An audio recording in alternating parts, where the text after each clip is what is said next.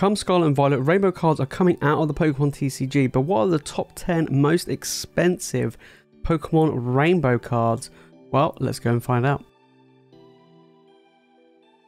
So rainbow cards, some people like them, some people hate them, but we cannot deny that some of the most expensive and valuable cards are actually rainbow cards, especially in older era sets. But as we go into the Scarlet and Violet era, rainbow cards are going to be disappearing. Will they make a return? We'll have to wait and see. But in this video, we'll be going through the top 10 most expensive rainbow cards. So let's find out what they are. Coming number 10, we have the Charizard Rainbow V-Star from Brilliant Stars. Now, we know this card is fantastic, and it's it's going to be a good top 10 if this is only coming in at number 10. That is pretty crazy. Sitting at around $72 right now, and it has been going down over the past few months, which is quite interesting because Brilliant Stars booster boxes are getting more expensive. However, this is still one of the hardest cards to pull in the set. It is the second most expensive card. It's a fan favorite, Charizard of course, and this is sitting around, like I say, $72 isn't that bad. Has fallen from grace. It was, around the $80 mark. We go back since the release of this card, it came out extremely strong, but has dropped basically $100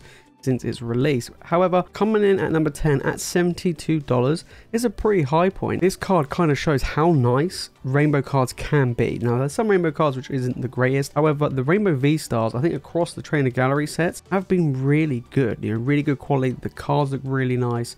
And this Charizard is a beautiful card. However, it is only number 10. Then at number 9, we have the Eevee and Snorlax Rainbow GX from Team Up. Now, Team Up is a very difficult set to get hold of in the Sun and Moon era. Very, very expensive. Had a very small print run, in fact. And this card is sitting at $79. It's actually one of the most expensive cards in the set. There are some cards which are very, very expensive, but they're not rainbows. This is the most expensive rainbow. $79. This is a beautiful looking card. I love the fact that Eevee's just chilling on Snorlax right there. We go back 6 months and we can see this card has just been climbing. Pretty much all the cards in Team Up have been going up over time. Now, Team Up booster boxes in some places have reached nearly as high as $1,000. So it'd be really interesting to see how a lot of the cards in the set go over time. And already this card has been going. We go back a year. This card has been just climbing so much. $62 to $63 up to $79. Before we know it, this card will be $100 or more. This is a fantastic card from an extremely difficult set. Hard pull rates as well. Yeah, this is a good one. Next, we have the Charizard and Braixen GX Secret Rare, so the Rainbow Rare from Cosmic Eclipse. Now, I love Cosmic Eclipse. Charizard, again, another fan favorite. I love the tag team duo cards, just like we saw the Eevee and the Snorlax. Cosmic Eclipse booster boxes are expensive. You're looking over $500 a box. And this is a beautiful looking card. Sitting at $96 right now. It has climbed a little bit over the last few months. We go back an entire year, it actually was over $100, and it did actually take a little bit of a dive, but it's on the return back up to that $100 mark. Be interesting to see where this card kind of stays, whether or not it'll go back up to 100 and beyond. Like I say, Cosmic Eclipse is getting hard to get hold of. However, in the Sword and Shield era, there have been Cosmic Eclipse packs which have appeared in other supplemental products like tins, collection boxes and things like that. So it'll be interesting to see how Cosmic Eclipse cards down the line, especially rainbow ones, will fare, because I do feel like it could go up over time. Then we have the Rayquaza GX. Next we have the Rayquaza GX from Celestial Storm. This is a beautiful looking card. Rayquaza, fan favorite as we've seen from sets like Evolving Skies. However, this is a rainbow and this is an absolutely beautiful card. Don't forget, in the Sun and Moon era, rainbows were like some of the hardest, rarest cards to get hold of, and a lot of them hold a lot of good value compared to the Sword and Shield era. A lot of the Sword and Shield ones didn't really hold incredible value. However, this one in particular has, let's take a look at this, $107 for this Rayquaza, and again it has gone up slightly. We go back a year, overall it has taken a dip. It was sitting around 120, above the 120 mark, and then it did take a drop, from 123 to around 102, and it's slowly on the uptick. So it's interesting to see how it'll go forward. It's a bit pricey. It is, booster boxes are, $400 or more. It is not a cheap set. However, there's not a ton of amazing cards in Celestial Storm. This is, obviously an exception, but it is again a very hard set to get hold of from the Sun and Moon era. Next, we have the Mewtwo and Mew GX. Now, I actually had this in my top 10 Mewtwo's, and this was the top of that list in Unified Minds. Let's take a look at this. $127 for this card. Over the last 3 months, it has climbed. We go back a year. This awesome looking tag team card has been going up quite a bit, going from around $92 to $126.27. That's very, very impressive. It is from Unified Minds, which is one of my favorite all-time sets, especially from the Sun and Moon era. I think it's just an absolute amazing set. Booster boxes though are not cheap. You know, again, we're looking at, you know, $400 or more for a booster box, and you know, packs get more expensive. Very tough card to pull.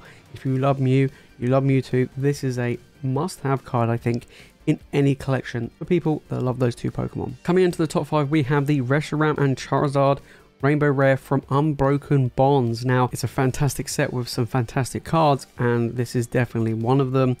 Reshiram and Charizard, beautiful stunning card. We're looking at $138. Has actually dropped over the past 3 months, going from 145 down to 138. Let's go back a year. It's been going down ever since, you know, over the past year. 163, now down to that 138 mark. Interesting to see how far it'll drop. Charizard, fan favorite, usually holds good value, especially from a set like Unbroken Bonds. There's a few really good cards in that set, and this is definitely one of them. Reshiram as well, awesome. Tag team cards for me, I think, are very cool. I would like to see them return in the future, but yeah, I do feel like this will probably bounce back up over time. I don't know the reason why it is currently dropping compared to some of the other Rainbow Rares that we've been seeing.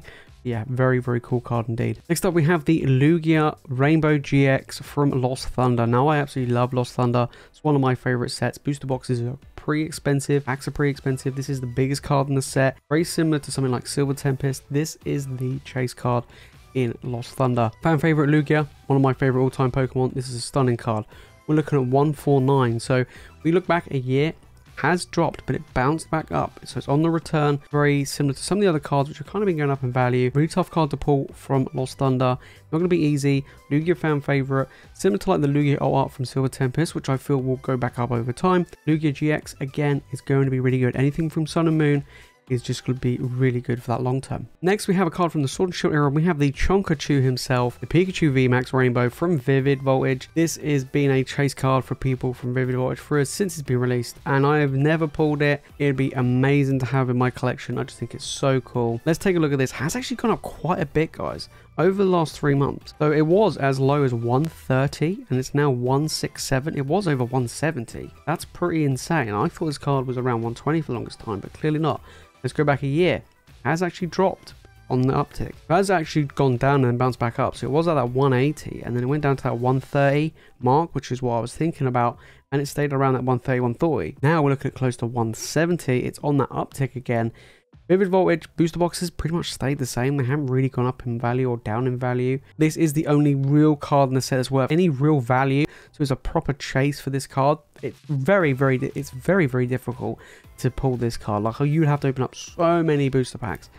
If you can find a good one for a good price, that's probably your best way of collecting this big old chunky boy, but it's a very iconic card. This is now on the top spot. We have the Rainbow Charizard VMAX from Champion's Path. Now, I actually have this in my collection. I did get it graded and it did come back in a PSA 10, so I'm super happy to have that in my collection. Champion's Path is a set which isn't the best to open. There's two cards in the set which are worth value. This and the shiny Charizard V. If you don't pull either of them, you're not really making much money back on any of the packs you're opening or even purchasing, right? We can't take away from how amazing this Charizard is. This Charizard is absolutely fantastic. $190 has actually bounced back up. So over the last 3 months, it was around that 175. It did go to around 200. Now we're looking at 190. We go back a year.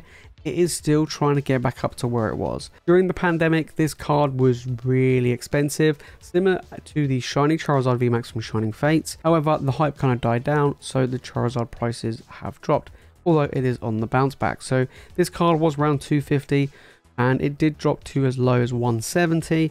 We're going back up to 190. I wouldn't expect it to take that long for this card to go back up over $200. It's interesting to see how the journey of this Charizard will go.